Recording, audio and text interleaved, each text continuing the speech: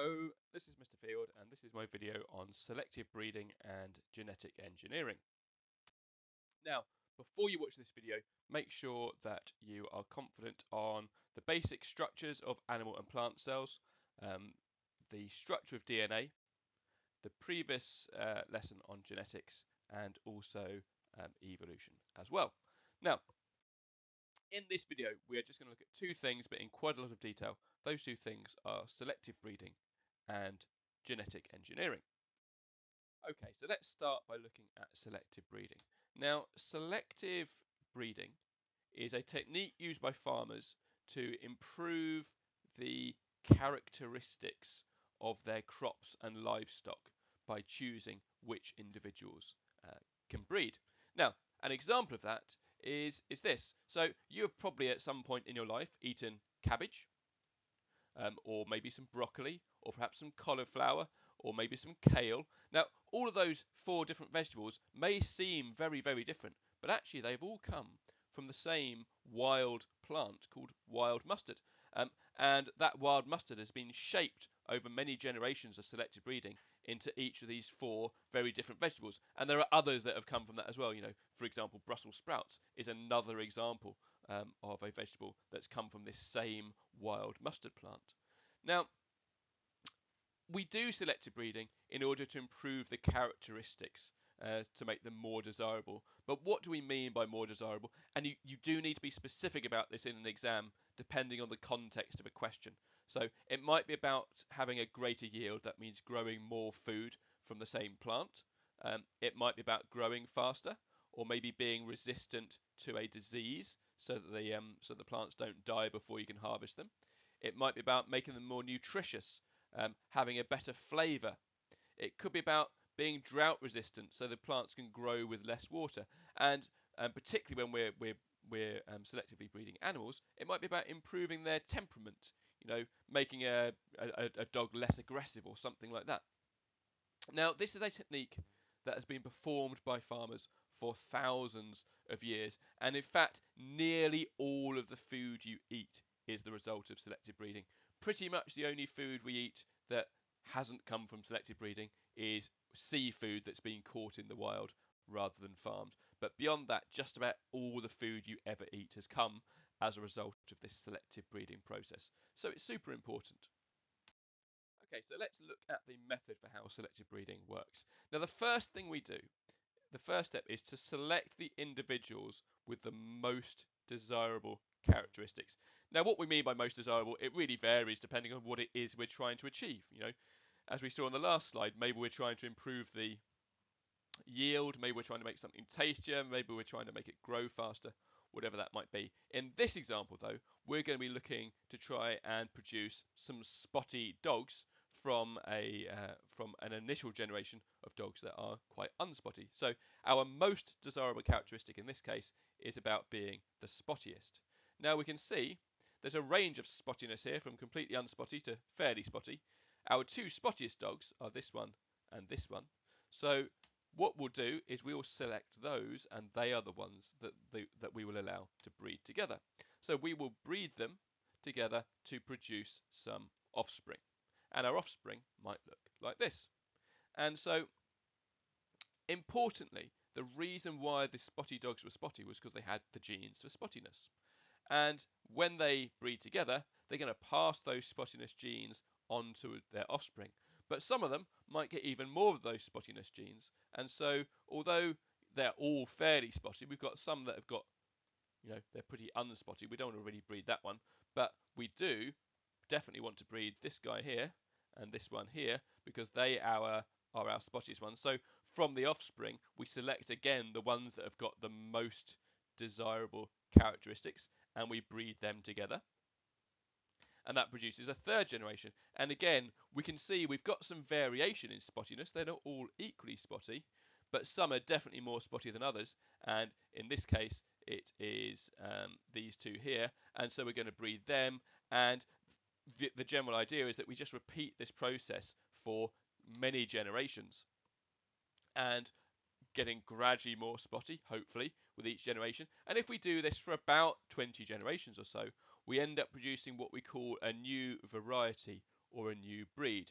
Now, really important, these are not a new species. These really spotty guys can still breed with these completely unspotty guys because they're still dogs. They're just a different variety of dog. And this is the general sort of way how all selective breeding works. We just select the ones with the best characteristics, breed them together, raise the offspring, select the offspring with the best characteristics, and just repeat that process again and again and again until we end up producing a new variety or breed that is significantly different to what we started with. So, what are the kind of pros and cons of selective breeding? Now, in terms of the pros, selective breeding can produce a wide range of desirable characteristics. And we've got a lot to thank selective breeding for. As I said earlier, virtually all the food that we eat has come from this process. Importantly, it can be done without sophisticated technology. This isn't something that is done by scientists in a lab, but it's done by farmers working on their farms as part of their kind of daily business. And farmers have been doing this process for literally thousands of years without any technology whatsoever. Also, selective breeding can improve the profitability of farming by allowing them to produce crops and livestock that are either more valuable, so they can sell them for more money, or cheaper to produce, or both. However, there are some downsides as well, and those downsides are important to think about. The first thing is that selective breeding is slow. It can take literally decades to produce a new variety. Additionally, there is no guarantee that you can achieve the effect you want. There is a limit because if the genes for that particular characteristic just aren't present in that plant, then no amount of selective breeding is going to create those genes. And also what we see is reduced genetic variation due to inbreeding. Selective breeding necessarily results in animals and plants that are more closely related breeding with each other, and then that increases the chance of harmful recessive genes coming together, leading to genetic illnesses. And on a similar kind of note, we often see physical problems caused by extreme selection. So, for example, the gene that leads to increased spottiness in Dalmatians also is linked to other genes that cause deafness. So a significant number of Dalmatians are deaf as a result of their selection. With bulldogs, now if we look at the shape of a bulldog skull here, that cute face of a bulldog actually comes because their skull is really misshaped. And you can well imagine how that might lead to the breathing problems that we often see in bulldogs because their skull has actually been selected by us, ending up producing an unhealthy structure that is no good for the animal. Now, our second technique for improving the characteristics of the animals and plants that farmers farm is called genetic engineering. Now, genetic engineering is about producing desirable characteristics in one organism by introducing genes from another organism entirely. So this is something that can never happen naturally in the wild, but we can do this now because we've got this incredible technology. And this leads to the production of what we call genetically modified organisms, or simply GMOs for short. So a GMO is an organism with genes that have been altered by this process of genetic engineering. And some examples of this, a number of you listening will have type 1 diabetes. And if you've got type 1 diabetes, you will have to inject insulin at regular points throughout the day. And that insulin is actually produced by genetic engineering. So what's happened is the human insulin gene has been introduced into bacteria. So now those bacteria can make the human insulin, and we can then collect it and provide it to people with type 1 diabetes to inject as part of their treatment. Another example is that there is a gene for a substance called beta-carotene has been introduced into rice plants to make what we call golden rice, and that has greater nutritional value than regular rice. So here is what regular rice looks like. That orangey looking stuff, that is the golden rice, genetically engineered, that has greater nutritional value and can hopefully improve the diets of some of the poor farmers who depend on it. And the last example we've got is the example of introducing the gene for an insect-killing chemical that is naturally found in some bacteria, and that gets introduced into crop plants that are grown on farms, so that the crops, as they grow, they produce chemicals that will kill the insects that might try to eat them. We can see an example of that there. This is often called BT corn. That BT standing for Bacillus thuringiensis, which is the bacteria that this harmful chemical has been taken from. And this BT corn is grown quite widely in some countries, and it significantly reduces how much pesticide they need to use to grow their crops. So let's look at the pros and cons of genetic engineering. Now, in terms of pros, the first one is that you can create organisms that would simply not be possible by selective breeding. No amount of selective breeding could ever produce bacteria that make human insulin. No amount of selective breeding could produce rice that makes beta carotene. So it lets you do things that there is simply no other way to achieve. And sort of related to that is that you're highly likely to introduce the desired characteristics, provided they're controlled by a single gene. With selective breeding, there's an element of luck in there. There might be things you want to achieve that simply aren't possible, but provided they're controlled by a single gene, then that is possible with genetic engineering. Why we're talking about a single gene is because there are limitations. You couldn't, for example, genetically engineer humans to have wings, because birds' wings aren't produced by one single wing gene, but by the interactions of thousands of genes all working together in different ways.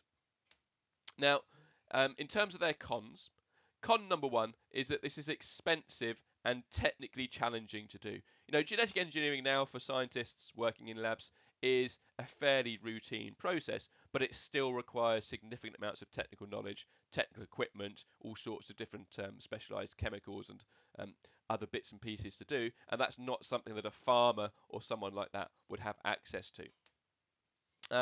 There are some concerns about potential health risks of GM crops, although there is simply no evidence to support this. There have been all sorts of, kind of sensationalized news stories about people ripping up fields of crops because of GM crops because they're worried about the health risks. But actually, as far as I'm aware, there are no significant health risks.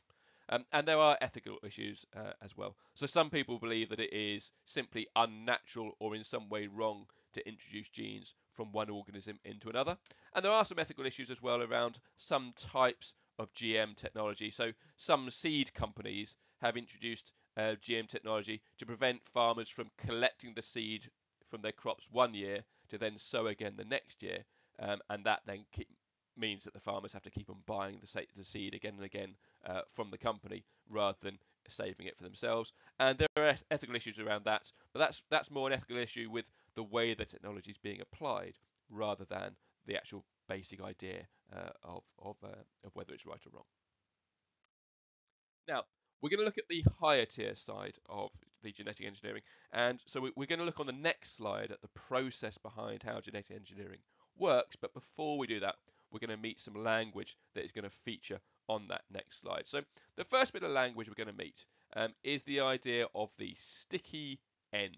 Now, a sticky end is a short sequence of unpaired bases at the end of a piece of DNA, and you can see that here. So that there and that there, those are two sticky ends on that piece of DNA. Those unpaired AATT and TTAA on each end. That is a sticky end.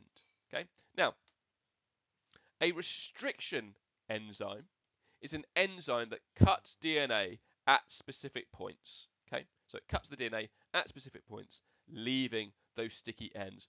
And we can see that here. So if we look at our piece of DNA, the yellow is supposed to represent a gene. You'll see a gene there, gene there, gene there. Not realistic, by the way. Genes are much, much, much longer than that, but then I wouldn't be able to fit it on the slide. So, but the yellow bits represent our genes, and the blue section represents where the restriction enzyme cuts the DNA, and you can see how the DNA is being cut like that to leave the sticky end there and the sticky end there. So now that one piece of DNA is two pieces, both with those sticky ends. So that's restriction enzymes. They cut the DNA. We've also got ligase enzymes. And what ligase enzymes do is they join two pieces of DNA by their sticky ends. So if we start with our big piece of DNA here, a restriction enzyme will cut it into two pieces, leaving the sticky ends, and the ligase enzyme will join the two pieces together into one, again, by their sticky ends. The last thing we need to talk about is the idea of a vector. Now, we've met that word vector in the context of communicable diseases and how animal vectors can transfer diseases into humans. But this word vector in general in this context is about transferring something from one place to another. So in the context of genetic engineering, a vector is a DNA molecule that is modified and used to transport a new gene into a cell. So we can see that here. So that there, for example, that is our vector. Okay. In this case, it is one of those small loops of DNA that bacteria have called plasmids. Okay. And you can see that yellow section that represents our modified gene that's been introduced into the plasmid, and then the plasmids put back into the bacteria, and so that is how the plasmid can function as a vector. So that's some of the language you'll need: sticky ends, restriction enzymes, ligase enzymes, and vectors. And so what we'll do now is we'll look at the detailed process of how genetic engineering works. Okay, so let's look now at the detail of genetic engineering, and the example we're going to work with is the example of engineering bacteria to produce the human insulin that can be used to treat type 1 diabetes. Now, our first step is to remove the DNA from a human cell, and we can see that here. So we can see how the DNA will be naturally found in the nucleus, and now we've got the double helix here showing that DNA. Now, the next step is to identify in the human DNA the insulin gene itself. Now that's not straightforward, that's not something you just do, that takes many months of work to figure out where the gene is, but we can do it. Just worth noting, I'm always going to, in my diagram, the gene itself is going to be yellow. So here we can see that yellow section, that is the gene. Then what we do is we use our restriction enzymes to cut the insulin gene out of the DNA, leaving those sticky ends. So again, our yellow here, that is the gene, and these circled sections there, those are our sticky ends.